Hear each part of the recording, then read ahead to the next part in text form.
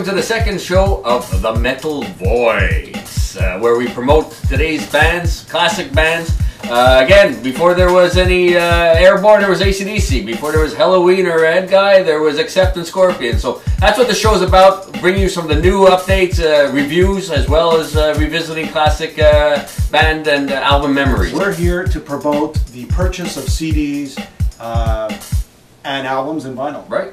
And to give the musicians what their due. Their due.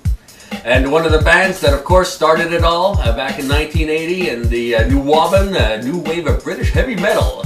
And that is as relevant today as they were back then, Iron Maiden. Iron Maiden, yes. Jim, what did it for you? What was the first experience with Maiden for yourself? I've seen Maiden so many times, but the first concert I went to was The Number of the Beast at the Verdun Auditorium in Montreal. I was there standing right in front, and I had Dave Murray right in front of me the whole show, and I met Dave later on in life. I actually met him, and I spoke to him, and I met him in a record store, and we talked, and there was nobody there, so we had a time to talk, and it was just amazing. You see him in concert, then you see him 20 years down the line, and I had a nice little chat. And, you know, they started off in the 1980s, you know, major pressure at the end of the 70s for everybody to shave their heads, become a punk band. They stayed true. Steve Harris, founder of the group, stayed true to his roots, brought in the different guitarists. Dave Murray, of course, there since the beginning. Went through major lineup changes. A little too many for my taste, personally, but look where they are today. They're still able to sell, again, what this album we're about to review, Final Frontier. That's right, let's get into it. Went global, #1 around the world. So here you have the new release by Iron Maiden, was released 6-7 months ago. 10 tracks, went #1 all across the world. People actually went out and bought this album. For a band that's never been played on the radio. Never been played. Never had any marketing or any push. They're still as relevant today, like I said, as they were 20 years ago. It's because of the fans. It's those metal fans out there in the internet land and out there listening, watching our show. Those are the people who went out to buy Iron Maiden's album, and that's a lesson. Good quality band, good quality music. People will pay 20 bucks for your CD. You know, since Bruce came back with the band, this is their 4th album now, not accounting the live one. You know, he's always got that progressive influence. What I noted from this particular album, it's not only being one of their longest, there's a collaboration. There's only one song's written solely by Steve Harris. The rest are all collaborations with you know, Adrian Smith back in the band. Major influence in the sound. Bruce's progressive leanings come out a little bit, probably a little bit less than the 3 prior albums, but let's get to it. Did you like this album? I mean, out of 10, how would you rate this album? Again, being Maiden, nothing less than an 8. You wouldn't expect anything less than an 8. What about the Blaze era?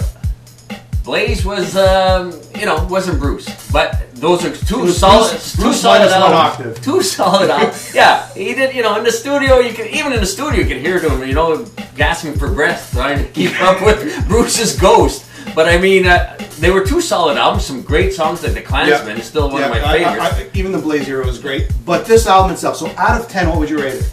I give it. You know, let me just start this by saying I still believe in Maiden. Those 3-minute songs, Wrathchild, Run to the Hills. You know, everything's pushing 8 minutes. For me, you know, I like the 3-minute songs every now and then. You miss the 3-minute songs, I miss the 3-minute songs. But, you know, again, hearing an acoustic guitar on a Maiden album. You know, they did that a couple of albums ago with Dance of Death, and one of the tracks on here starts off that way. So, out of 10, what would you give this album? I'd give it an 8.5, 9. I would give it a 9.5. The only reason I wouldn't go 10 is because of the production. I found the production was a little weak. What's his name? Kevin Shirley. Shirley. I never really liked Kevin Shirley as a producer. I mean, I don't think it's a bad production. I don't think it's a terrible production. I just don't think it was the best production. I don't think it captures the song, the quality of the songs. I think this is an amazing album. I think everybody should own it if you're a Maiden fan. This is somewhere between Rush meets Iron Maiden, and that's why we love Maiden, because every time we buy an album, it's something new. It's something new. We don't expect. I don't like to know what. I don't want to hear Wrathchild over and over again. Mind you, I love Wrathchild, but I want to hear something different from Maiden. They're pushing the envelope. That's what I like about this album. So, Jim, let's get to the nitty-gritty here. What's your classic Maiden lineup? Classic Maiden lineup would have to be the first. I think off the first album, maybe minus Dennis Stratton. I would say the Killers lineup. with Adrian Smith instead. So to me, the first Iron Maiden album and Killers album was the best albums, and I think Paul Di'Anno. Even though I think Bruce should have come into the fold, I just think Paul should have done one or two more albums. But again, for me, it'd have to be the Peace of Mind lineup with Nico in the band. Not, I mean, you know, the Number of the Beast kind of launched him here in North America, and not taking anything away whatsoever from Clive Burr. But Nico was just the start of that album, with doing it all in a single bass drum. The flexibility of Nico, but plus you've had Adrian coming in. First album that Bruce was allowed to write for. Adrian and Dave were basically the two guitars that everybody talked about in the 80s. This album really brought them to the forefront, and for me, that would be my classic lineup. Now we're just going to go into the vast tub of letters and emails we get every week.